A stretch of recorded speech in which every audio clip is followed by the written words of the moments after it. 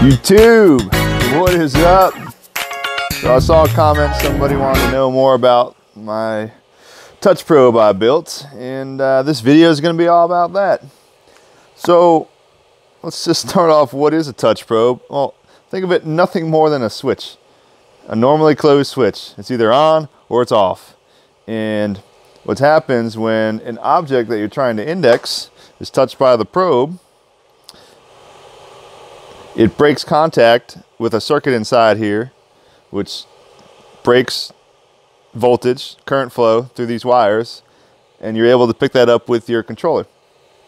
And in order to be accurate, you need to know where this ruby stylus, the exact center of that sphere, is in relation to the center of the shank. This is exactly 3/4 of an inch, size of my R8 collet. This point needs to be adjustable in order to make sure that this is exactly coaxial to the spindle center line. And that's done with these 3 adjustment set screws. In here there's a plate that you can think of it like a tilt-a-whirl. If you adjust some of those screws, you're able to tilt that plate inside, which in essence is going to move your ruby tip. So let's break it down and take a look inside of exactly what's going on. Now this was a prototype, so I did use 6061 aluminum for the entire construction. And you see from the use, the shank's starting to get torn up a little bit, but it hasn't lost accuracy. I'm able to pull a thou, no problem, repeatability, which I just have a simple G0704, and that the machine itself can't cut better tolerance than that. So for my application, this is fine. So let's pull it apart.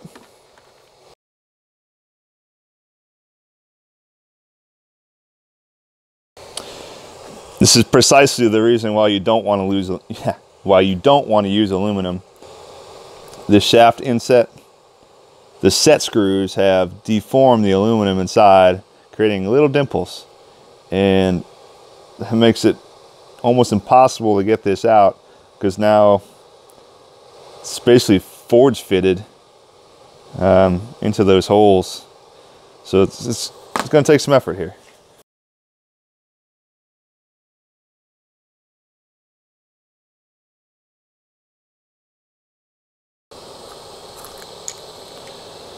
There we go. Still unsuccessful getting the top off, but here is the internals. Again, this is the base. These were the set screws underneath that are able to push up at the center of these balls to tilt and adjust the center of our touch probe. This setup was like the original Renishaw probe. The patent I believe has run out, and the dude that thought of this is a genius, because like normal 4-legged things, if you have a stool with 4 legs, right, and the stool could still be stable with 3, and you always got that one loose wobbly leg.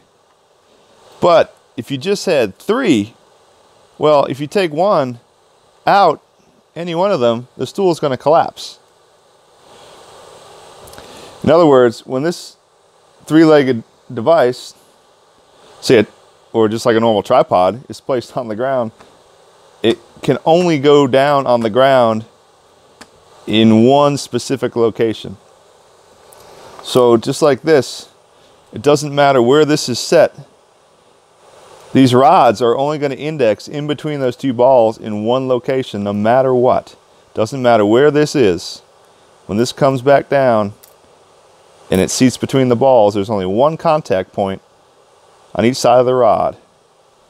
And if any one of those contact points is broken, say by something touching the probe tip, right, this way or that way, or this way, the back one's raising, now this one's raising, or both of them raised, something inside.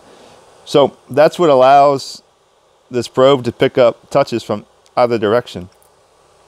which for this design is kind of a bad thing. As we'll see in another video, I'm going to go into detail about some errors that a lot of people overlook when using these probes. Is the amount of force it takes to activate the probe in this direction versus this direction versus this direction versus in between, say like this direction, where it's battling. Does this one need to lift up or this one? The amount of force and travel distance changes. And in other words, the distance needed to move this probe tip, in the thousandths of an inch differs depending on the angle of attack. And that throws off your indexing or whatever part you're trying to find. Because if you're trying to find this corner and you probe in two different 90-degree directions, well, the probe takes more movement in the Y than the X to activate, so you're going to be off in the Y. Now, very small, but it is there, and it is correctable because it's repeatable, just like we just saw with this three-legged system. So that's that. This was constructed. You can buy this. I think I bought this from Renishaw, actual probe tip, which is threaded into this arbor that I made at a Delrin, screwed in with a 1/4-20 bolt on the lathe, chopped off for a flat indexing point. That way, the body here, you see I have another ball with a piston. That's actually a spring-loaded cylinder that pushes down on this, which pushes down on the balls to keep contact, which ultimately adds resistance to the probe. And all that's shoved up in there. The way the circuit works is because when this lifts up, it breaks circuit. That's your switch.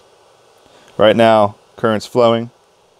If you touch something, current's not flowing. Current flowing, current's not flowing.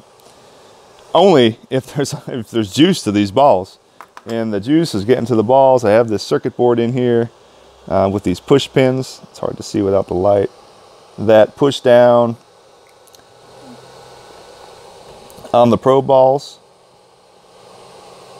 And these are the forks that apply pressure and juice to the balls. So this is wired up so that ground is here and positive 5 volts is here. It runs all the way around the circle, then back out. So if any one of these pairs breaks, they're in series, it's going to cut and trigger the probe.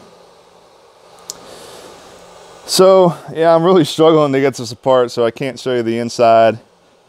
Definitely I'll release another video here of the design of the new probe. I got a couple cool things I want to incorporate. One being, I've crashed this thing so many times and wrecked a lot of these probe tips.